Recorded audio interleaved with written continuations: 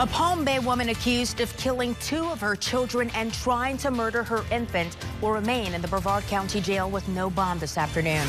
Jessica McCarty was supposed to hear the charges against her this afternoon, but about 2 hours ago, she waived her right to see the judge. Palm Bay police say she called 911 Friday to report the horrific crime scene at her home on Kenmore Street Northwest. Channel 9's Anthony DiLorenzo is live at Florida Hospital for Children this afternoon in Orlando, where the sole surviving child is on life support. And Darlene, I just checked with Palm Bay police. Sadly, no change in that baby's condition here at the hospital. His family continues to keep vigil by his bedside, hoping for a miracle, while his mother will stay behind bars.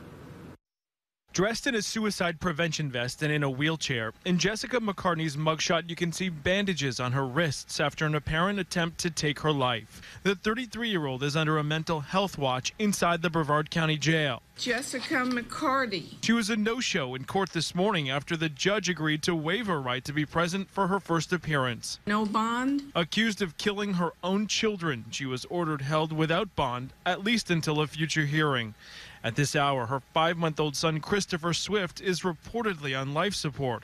His brother and sister, Lacey and Philip McCarty, died Friday night. Palm Bay police say their mother killed them. Officers responded to their home on Kenmore Street and confronted her while bloody and wielding a knife.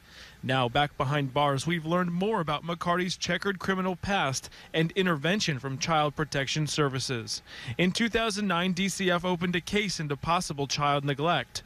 They referred her to mental health counseling. McCarty's been arrested for forgery, shoplifting, and prescription drug abuse. The state now looking into whether this family tragedy could have been prevented.